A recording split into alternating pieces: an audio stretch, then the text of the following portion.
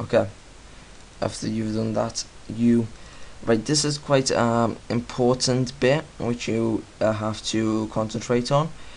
Find run. You can probably type it into search here or find it in your programs.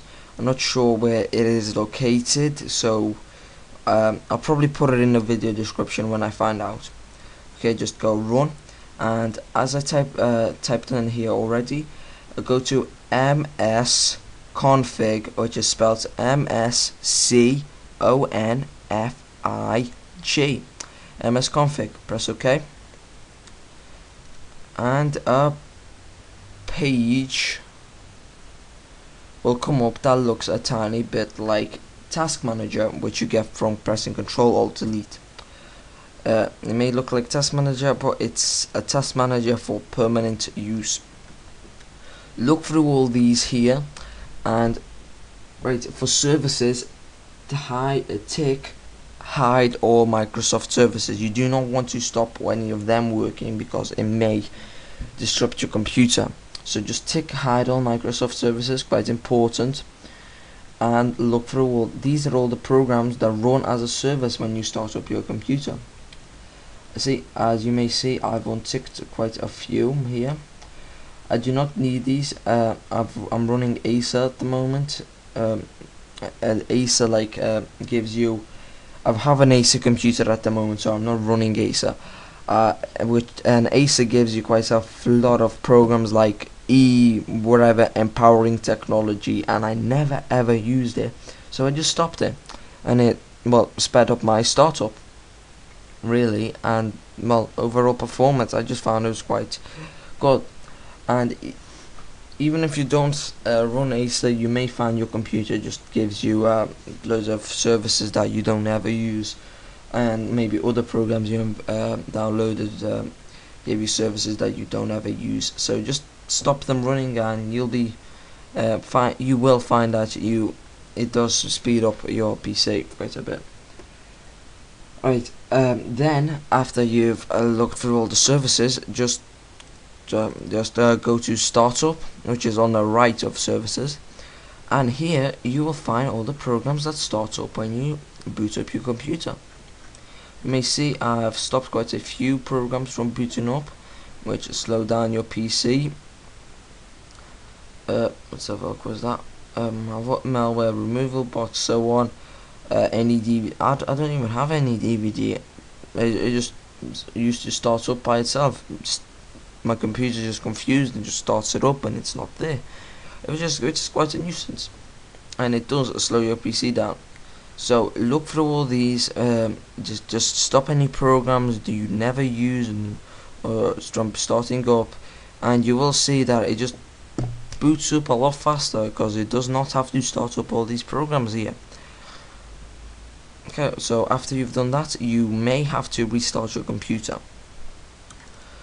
So just do that, restart your computer, come back and do this again.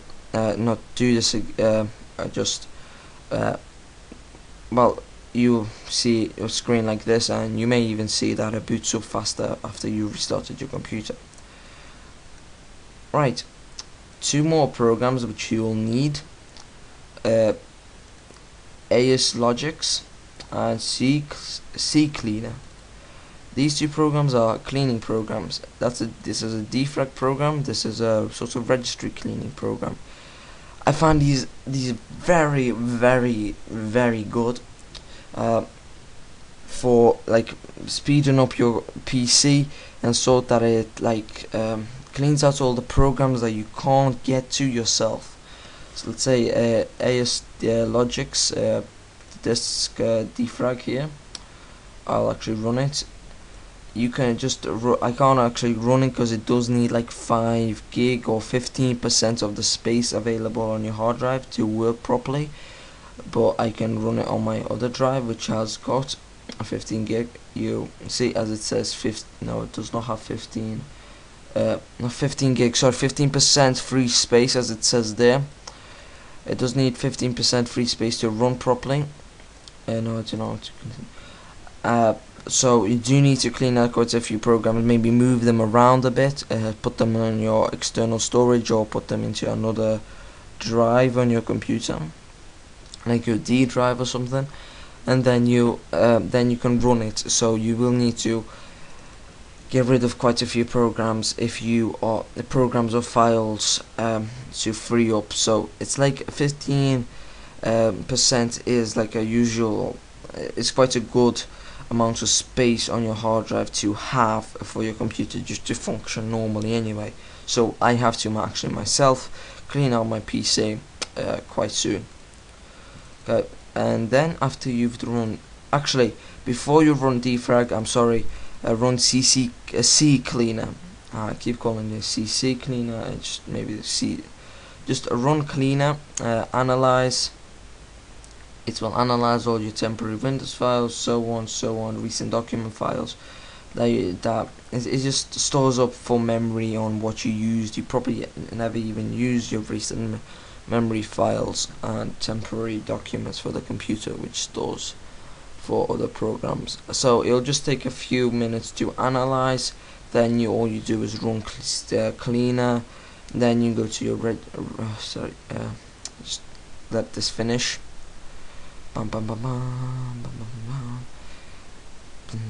Also, it gives your information. As you see, I'm running quite average computer at the top here.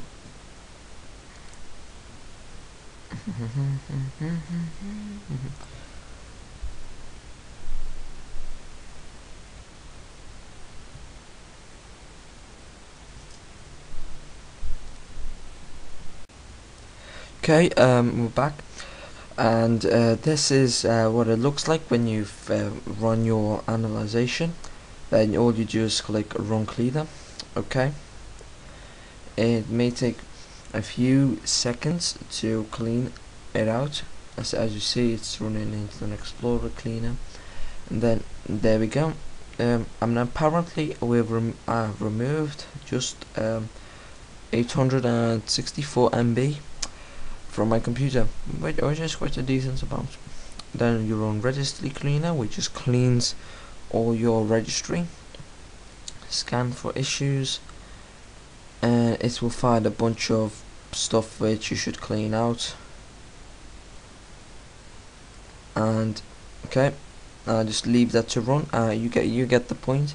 Just run this program a few once, then run this program, AusLogics, and it will defrag all your computer, move all your folders aside, delete all the unwanted all the folders that you don't need, and it knows you don't need, like program folders, and it will just speed up your PC, and it will show you a percentage of how much it speeds it up, like 14% faster your computer go, or 7%, maybe even 20%, and it gives you a full report, which is quite handy. Okay, so this has been how to speed up your computer, and thank you for watching. If you like this video or any of my other videos, please do subscribe to my channel, and I shall have more videos like this coming.